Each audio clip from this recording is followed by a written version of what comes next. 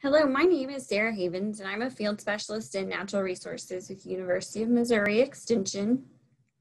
Today I'm going to talk about some chainsaw training that we had at Wurdack and a little bit about our future plans for some chainsaw training, hopefully at the Wurdack farm. So chainsaws are a really important tool when it comes to forest management. We use this for timber sales, we use it for foresting improvements where we thin the forest. We use it even if we're managing just our own woodlot for our own firewood consumption. We use our chainsaw for that. They also can be one of our most dangerous tools when it comes to forest management. According to the CDC, we have about 36,000 chainsaw injuries per year. Many of these come from private landowners who utilize their chainsaw sporadically throughout the year, or maybe they go a couple years between usage. So we have out of date personal protective equipment or uncertain about safe practices. There's a training called Professional Timber Harvester Training. This is a training that's provided by the Missouri Forest Products Association and the Missouri Department of Conservation. And this training is provided particularly to loggers, but it's also open to landowners. And they're going to provide a really hands-on, high-quality training that goes through all the ins and outs of harvesting trees, cutting down trees, maintaining your chainsaw, all the appropriate personal protective equipment that you should wear. This past summer, we were able to offer professional timber harvester training at Wurdack for 3 undergraduate students from the University of Missouri and from College of the Ozarks. And then to myself, as an extension field specialist, I was able to go through this training. This training was set up for our undergraduates because they were going into internships within the forest products industry. So they were going to work for loggers and sawmillers, and they needed this training in order to be valuable interns for them. For myself as an extension specialist, this training prepared me for some future chainsaw trainings that we are planning to put on for landowners, and helped with my ability to teach things like chainsaw maintenance, wearing your PPE correctly and having the appropriate PPE, and then also the basics of felling a tree safely. Day 1 was basic chainsaw parts, maintenance, and safety equipment. So here we are learning on the right side of your screen, learning how to do plunge cuts. So this was made into kind of a game to see how well we could meet the marks. We also learned about maintenance, chainsaw maintenance, and then our personal protective equipment, how to wear it, what we should wear, how to maintain PPE, how to tell if it has aged out, so if we should replace it with new. On day 2, we learned the basics of felling a tree, and this is when we actually got to go out into the woods and cut down our first trees on our own, which was a very exciting experience, especially for a couple in our class who had never actually felled a tree before, so that was really exciting. Day 3, the Missouri Department of Conservation joined us, and they went over forest management. So we did some walks in the woods. We looked at what is present in Missouri forests as far as trees, what an overstocked forest looks like, what an understocked forest looks like. We also talked a lot about best management practices during this day. So best management practices are things that we do to prevent things like soil erosion in our forest. And so we talked about where logging roads should go, how we might organize a landing if we were doing a timber sale on the property. So lots of important forest management skills. Day 4 was chainsaw sharpening. So it's a very practical skill, particularly if you're in the woods quite a bit. It's really important that you properly maintain your chainsaw, and one of those things is sharpening it, so it'll be a very effective tool. We also practiced a little bit more tree felling and talked more about placement and lean in a tree.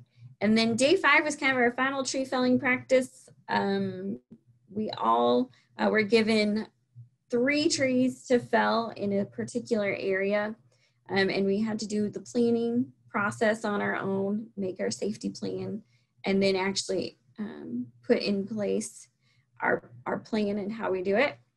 This class is taught by Joe Glenn, who's a certified game of logging instructor, and his assistant instructor, Aaron.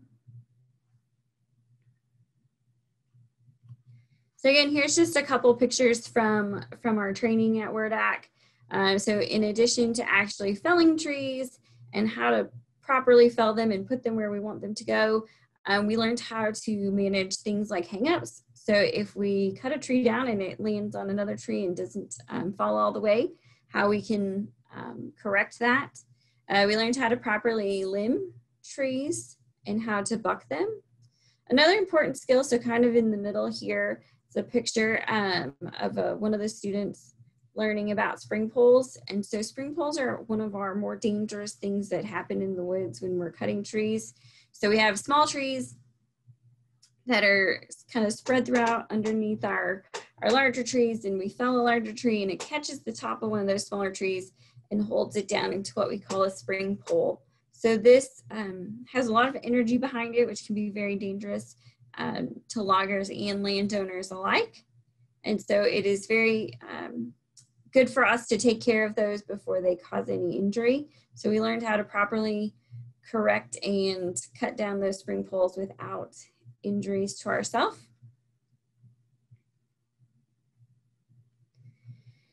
After our PTH training, our professional timber harvesting training that we did using the Wurdack woods, our 3 undergraduate students went on to internships with their forest product industries, and they had very successful internships. And this was, again, thanks to being able to have a place where we were able to practice cutting trees and learn how to safely use our chainsaws. So this was really important. As extension faculty, it's in our plan to provide chainsaw trainings in the future, hopefully using Wurdack and maybe some other locations and potentially other research farms. So this is, again, an important skill that our landowners are often asking for is how to properly use it and to learn kind of the ins and outs. One group specifically that I'm really excited about working with, especially now that I have kind of some new chainsaw skills in my back pocket, is with our Women Owning Woodland group.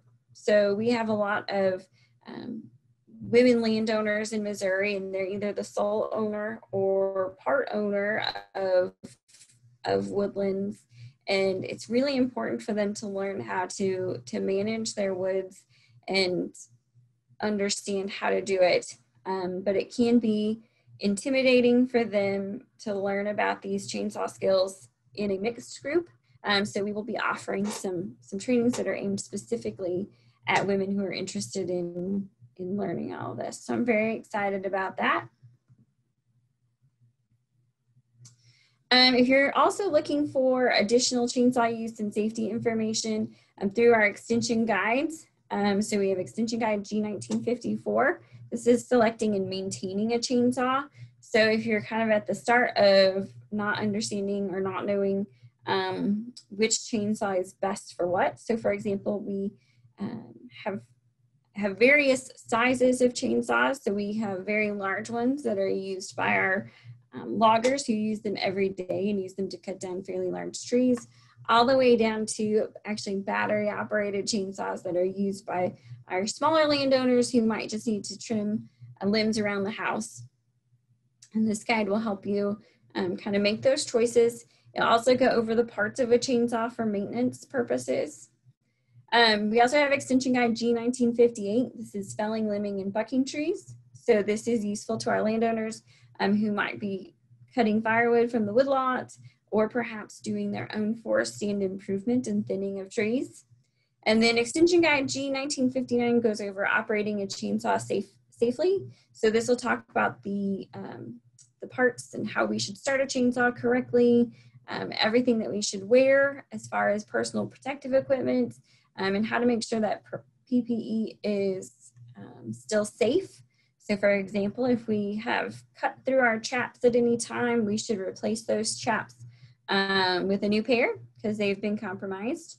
Also on our helmets, We should make sure that they are within the usable date. So things like UV radiation and